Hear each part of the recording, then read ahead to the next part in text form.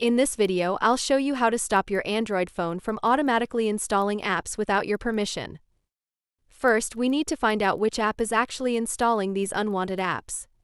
Go to your home screen and locate any app or game that was installed automatically. Now press and hold on its icon, then tap the information icon from the pop-up window. This will open the App Info page. Scroll down and look for an option that says App Details in Store. Tap on it. Here, you'll see the name of the app that installed it without your consent. That's the one responsible for this problem. Now we're going to stop it. Open Settings on your Android phone, then scroll down and tap Apps.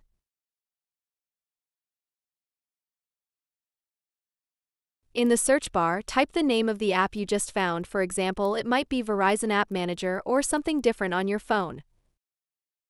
Once you open it, tap Force Stop and then tap Disable.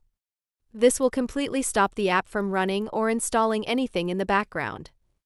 Finally, you can safely uninstall or delete any unwanted apps or games that were installed before. After disabling the source app, no new apps will be installed automatically anymore. And that's it. That's how you can easily stop your Android phone from automatically installing apps.